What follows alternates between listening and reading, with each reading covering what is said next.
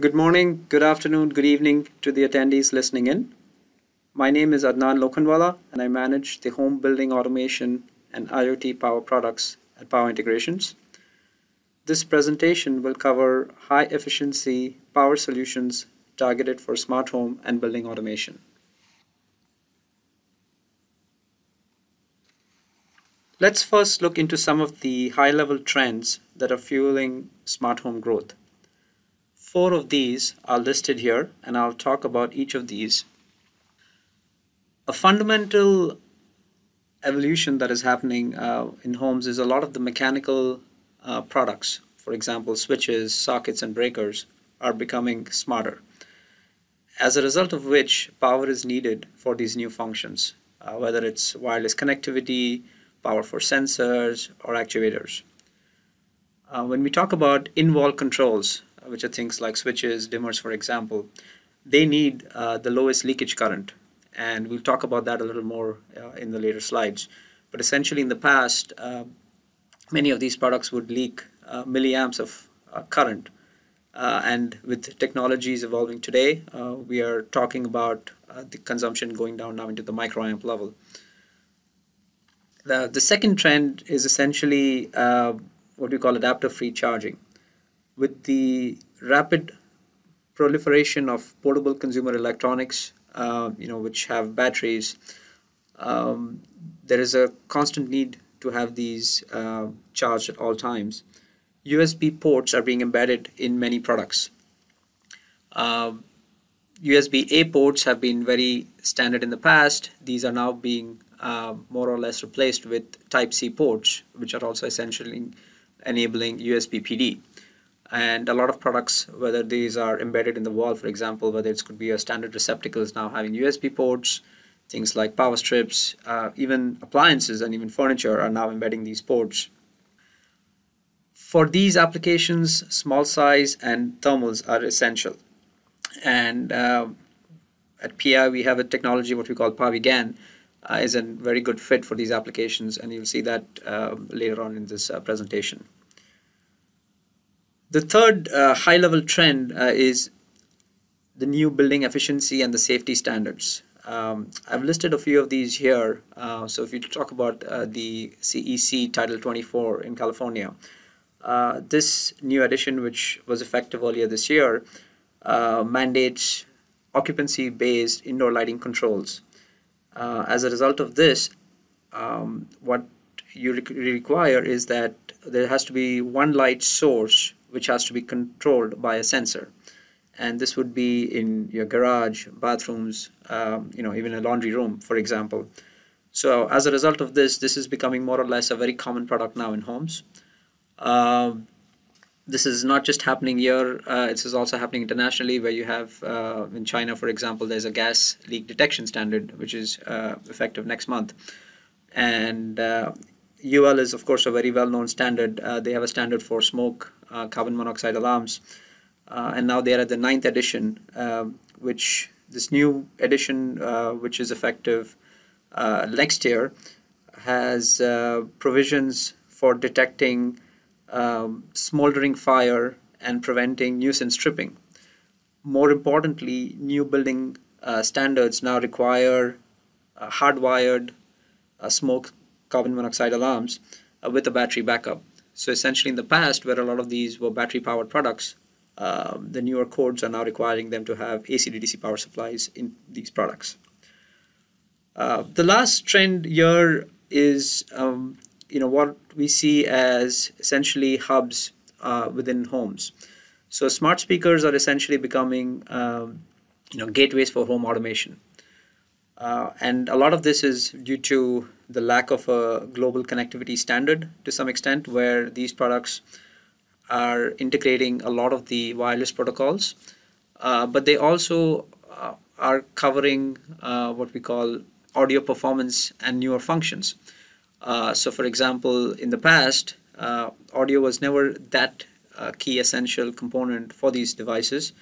But the newer products now are essentially focusing on audio performance and new functions. For example, things like wireless charging or even USB ports, so that your cell phone can be charged while you're playing music. So the power levels are also increasing there. Even we had in the past about 15, 20 watts. The newer products now have embedded power supplies or adapters that can cover up to 45 watts. A trend clearly with this is that there is a big focus now more towards a very light load efficiency, specifically at about 5 and 10%. And because these products are in standby for most of the time, where the audio is not being played very heavily, so the light load efficiency becomes a very critical component.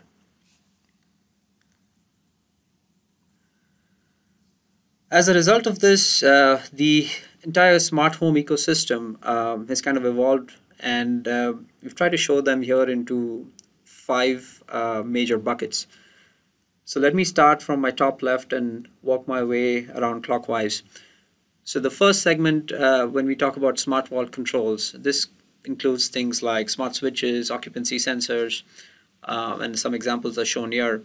But there are also now newer intelligent devices where even things like your voice assistants are being embedded into these products, as you can see.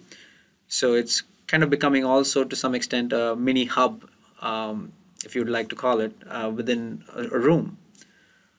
The next segment is what we talked about earlier. This is more about smart sockets, where a lot of the standard AC only products, whether it's a receptacle or even a power strip, are now becoming intelligent with USB ports, and in some cases also intelligence where you could remotely control this, measure the power consumption and turn your AC ports on and off remotely through very standard smart plugs.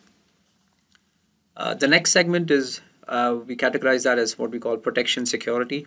This would include a lot of the smoke carbon monoxide alarms, also things like AFCI, JFCIs. These are standard devices which are now in homes, which protect you from ground leakage current or even arc faults. And these require microcontrollers sitting inside, and they need a very mini power supply that can cover power for these functions.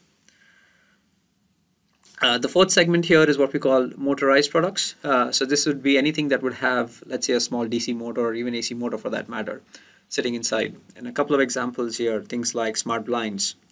These essentially, it's a new product, it's a new category of devices where they would have a small DC motor sitting inside.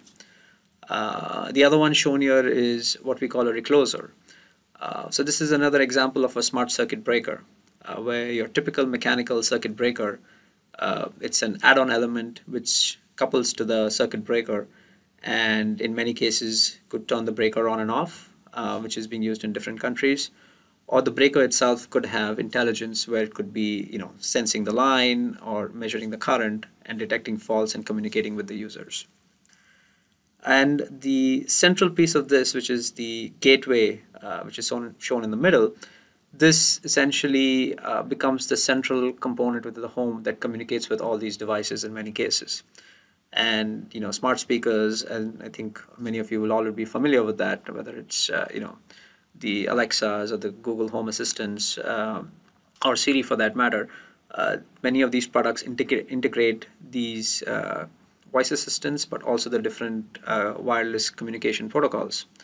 Whether it be Bluetooth, Wi-Fi, Zigbee, Z-Wave, which are kind of well known. The one you see there in blue, this is what is called CHIP, and this is in fact a working group within the Zigbee Alliance, and they are developing a new connectivity standard across all smart home devices. So the lack of this global connectivity standard has been a big issue in the smart home space, and some of the powerhouses, whether it's Apple, Amazon, Google, have kind of come together for once, and they are working on this particular chip, which would potentially simplify the smart home ecosystem for many consumers. So let's deep dive into some of these segments and understand what are the challenges when many of the customers are designing these kind of products. So we talked about smart wall controls. This is essentially some of the products that you would very commonly see are shown here. In many cases, they would be standard dimmers, or they could be even have a lot of intelligence with sensors as well as wireless connectivity. A fundamental challenge when these kind of products are designed is older homes typically only have a line wire, and there is no neutral return wire. And there was really no reason to have a return wire because the mechanical on-off switches did not require a power supply. They would simply open or close the circuit. There are some products that in fact leak through the load. But if the power supply is not efficient, that could result in LED lamp flicker or ghosting effects, which is not very acceptable for consumers. Occupancy sensors, a lot of them today use the ground wire as a return path for the power supply. And there is a regulation out there which is UL 773A, which is a standard for safety of non-industrial photoelectric switches for lighting control. And they do allow 500 microamps of leakage. So from a high level, there are three fundamental wiring configurations. The first one you can see on the left is called the line-only configuration. The black box there is essentially the mechanical switch, which is now replaced with a smarter switch. So you see a relay in there, power supply, and then sensors and connectivity. So that's what we call the line-only configuration. This is line-only or the no-neutral configuration, which is very commonly seen today and most challenging in terms of design. Many customers, in fact, doing designs purely based on line-only. The next one would be the line plus ground configuration, where you have ground wire. Again, this is very country specific. In North America, you would see a lot of switch boxes that have a ground wire, but in other countries, they would not. So this is what we call the line plus ground configuration, where a lot of the occupancy sensors today are being designed. And then the last one is what we call the line plus neutral configuration, which is from a design perspective may probably be the least challenging. But as you pack more power within these kind of products sitting behind the wall, there are different challenges associated with those kind of products.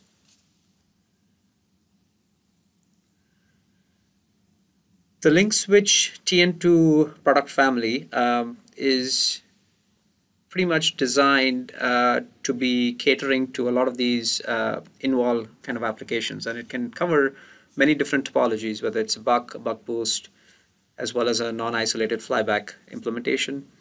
Again, this integrates a lot of the functionality inside, as you can see from a couple of schematics shown here, whether it's a high-side buck or a non-isolated implementation. The main power device, a lot of the control is integrated, and you have very few components to design an AC to DC power supply. The current levels in the case of a buck implementation are shown here. So you can in fact be designing, with the up to about 575 milliamps of current in a buck implementation. So that's close to about 4 or 5 watts if you're designing a 12-volt output buck design for non-isolated. So that's enough to cover power for a lot of functions within these kind of products, and different packages are available. There is also a 900-volt option. So when customers are designing for unstable line voltages, so internationally where the grid is not very stable, there is again a 900-volt option for these devices as well. So a key focus, as I mentioned, with this product family was, to reduce the power consumption at light loads. And fundamentally, this uses a control scheme, what we call on and off control, where the main power MOSFET simply turns on only when power is required. And this is very different from traditional PWM controls. In PWM controls, you would have to turn on the MOSFET on every cycle or the switching frequency. So as a result of which, there will be an impact on light load efficiency or even no load power for that matter. In this case, we only turn on the device when power is required. So this allows us to have very good light load efficiency as well as very good no load power consumption. So as you can see from this chart here, so the Link 3202, which is the smallest device, this enables the lowest leakage current in the market today. And we've compared it with a few different devices out here. As I mentioned earlier, right, a lot of these products in the past, they did not care a lot about leakage current. And primarily that was because the lamps, or for example, that a switch is powering, these used to be incandescent lamps. With the transition to LED, I think they're realizing that the leakage is so critical that the old approach would just not work. So what you see here in the case of an RCC flyback, for example, it consumes close to a milliamp at high line, and this would essentially have a detrimental impact on the LEDs flickering and ghosting. So the lowest current is preferred by a lot of customers, and this keeping it at the lowest level also allows their solution to be compatible with more and lower power LED lamps. So the focus is really how low can we go, and the lowest you can actually get it to helps them with the compatibility issue with different kind of lamps. So to enable and support customers building these kind of products, we've actually done a complete system. This is an example here, which is the DER 832. So this is a no neutral BLE smart switch. So essentially it's got pretty much the complete intelligence that you would need to develop a smart switch. This is again designed with the Link Switch into 3202D device, and it's compatible with no neutral wiring. You can actually see that with the image here. So you'll see that there's a white wire, which is typically the neutral return wire. That wire is not connected to the PCB here, which is having a lot of the intelligence. It's essentially just going to the lamp, which is connected on the right side. And then the black wire, which is the line wire, is connected to the PCB and then connects to the switch to turn on and turn off the device. So this complete system consumes less than 100 microamps of leakage current, even with the BLE connected. And in this case, we are using a Nordic BLE device. So the complete system consumes very little current. And if we go back to some of the implementations we were talking about earlier, this could allow you to even kind of design a device which is very easily less than 500 microamps of leakage current. We also have a smartphone app, so this could be a great tool that customers can use to get started with their system to understand how much consumption, can you turn it on and off. And you can see it's got the relay, the BLE, and the power supply sitting in there. So this would be applicable for lighting control, wall switches, dimmers, again, things like wall switches for even motorized shading and involved transmitters, receivers. So it's a very good tool to understand the complete system and how you would design that. We also have a very more or less fundamental tool, which we call the RDK 623, and this is just the power supply portion. So in many cases, depending on the end product your customer is trying to design, we also provide this just as a power supply by itself. This is similar to the power supply you saw in the earlier design. And it would give you two outputs, a 12 volts and a 3.8. 12 volts would be for the relay power, and then the other 3.8 volts could be used for a microcontroller or a sensor. And this is a very compact 1-inch by 1-inch design, which again you could take and the customer could in fact retrofit on their existing system, to get a good initial start on how the product would expect it to perform, what the functionality would be, what the performance would be. So it's a great starting point in many cases. So if you don't have the previous design, this is a great tool to start with to get the customers going. Now let's shift gears to another segment which continues to evolve and grow at a very fast pace within smart homes. So when we talk about adaptive free charging, a lot of these products which we were mentioning earlier are embedding USB ports. And when the requirements for the power supply are very stringent for these applications. And if you try and look into this a little more deeper, these applications where you are, for example, in a wall receptacle, you really have no airflow. There is a limited size, and the internal ambience, because you're sitting inside insulation, um, can be very high. In some cases, even goes up to 70 degrees C. So the power supply has to be extremely efficient, and more importantly, the thermal performance has to be very well balanced to kind of meet your safety requirements. Because there are requirements on what maximum temperature could be on the faceplate, for example. So these are very critical requirements when you're designing these kind of products. 30 watts, today is already a reality. In fact, there are products now in the market that use switch and are becoming very common to be able to power phones and tablets. With the standardization of Type C, and I think another big important trend, which is a lot of the consumer products now are, and in the future, will potentially ship without inbox chargers and adapters. As a result of this would only accelerate the growth for this segment. So a couple of examples are shown here. The one on the left is a product which typically in the past you would see like just a USB kind of A port, but now for consumer convenience they're also adding wireless charging to that. So in fact it would be a very great approach where you don't require even a cable to charge, for example, your phone.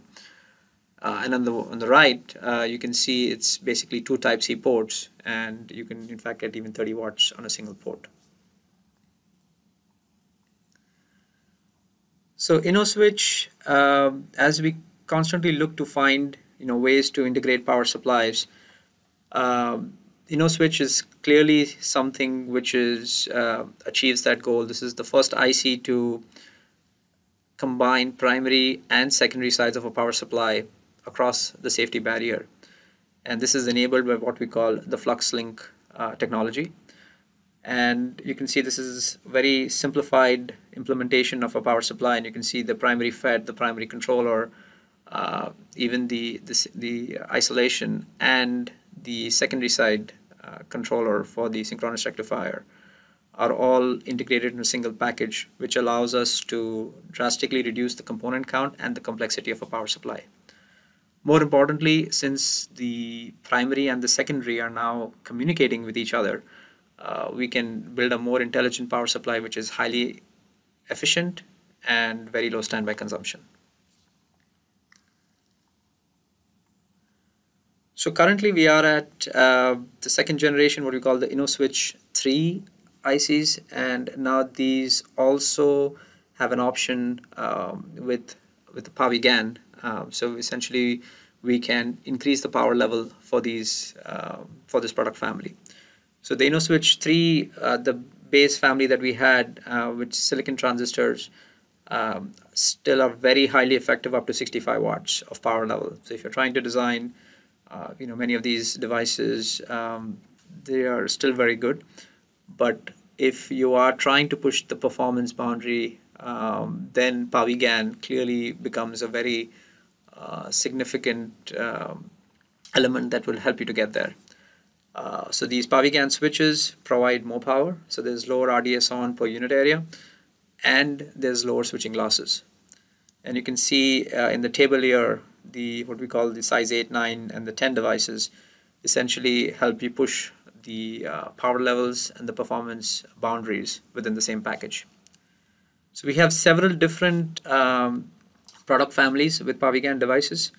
We have the InnoSwitch 3 CP, which is for a lot of fast charging and USB ports. We have it for open frame applications. We also have InnoSwitch 3 Pro, which I'll talk about a little more, which implements digital control with an I2C interface, and a couple of other families which we have for displays, which we call the Inno3 MX, and then the LightSwitch 6 for lighting applications. All these families have PowiGaN integrated. So here is an example of what this PowiGaN technology can enable. So this is a design which is very targeted for receptacle applications. and it's a 60-watt power supply. This can support 5 volts to 20 volts, which is typically now required if you want to charge, for example, either a cell phone or even go up to a notebook. This is extremely efficient. You're looking at close to about greater than 94% efficiency, as you can see here at full load. But more importantly, you'll see that all the components on this design, and even at 50 degrees ambient temperature, are less than 100 degrees C. So the delta T is extremely low, even when you're talking about 60 watts for this application. It's about a 2-inch cube size in terms of volume, and we're talking about 60 watts. So it's enabling close to about 30 watts per cubic inch, and with very low standby power. And as you can see here, this is supporting the different output voltages. So you can in fact do a USB PD implementation and in fact have 60 watts now in a receptacle application to even charge your notebook. So this is clearly breaking boundaries in terms of performance for switch mode power supplies.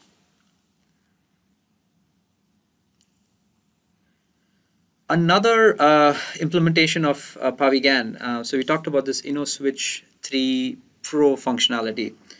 So this is essentially implementing I2C within the power supply, so you could in fact do a digital control with these kind of products. Now, when we're talking about multi-port designs, as you can see here, let's say you're doing a 2C design, there are different categories of Type-C ports. So fundamentally, they're categorized as, let's say, a short capacity port or a shared capacity port in multi-port terminology. And a short capacity port would be one, that, for example, if it's a 60-watt power supply and you say 2 Type-C ports, each of them is a short 30 watts. So that's the maximum you're going to get per port. But if it's a shared capacity port, that 60 watt can now be shared, and you can provide the entire 60 watts on a single port if the other port is not used. From a user or a consumer perspective, clearly the latter approach is great because maybe you're just charging one device and you would expect the power supply to be smart enough to share the power. Now, a typical approach when you're doing a shared capacity design, you would have a front-end power supply and then you would have DC-DC converters. And that's approaches shown on this power supply you see on the left, where you can see those 2 DC-DC converters. But the challenge with that approach now is when you have 2 stages of conversion, you're talking about reduced efficiencies.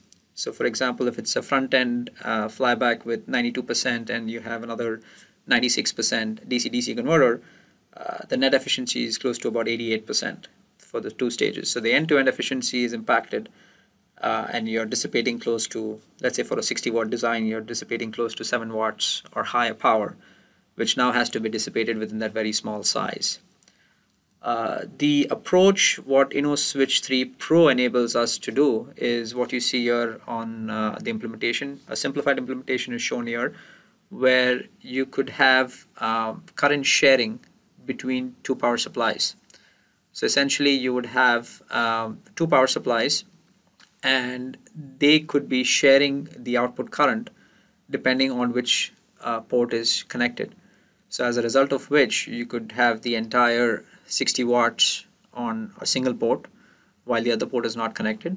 And when the second port is connected, the power balance is maintained between the ports so that you could charge, for example, a laptop and then also a smartphone.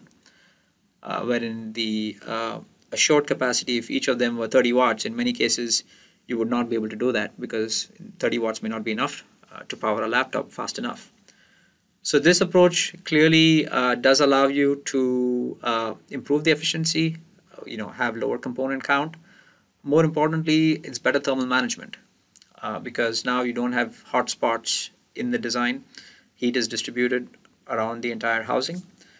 And then you are eliminating also the high frequency DC-DC converters, as you can see there, which have been known to have a lot of radiated EMI challenges in these designs. So the design on the right is essentially what you would enable with this approach. You can see that it's a smaller size than the original design. It's more efficient, and has lower component count.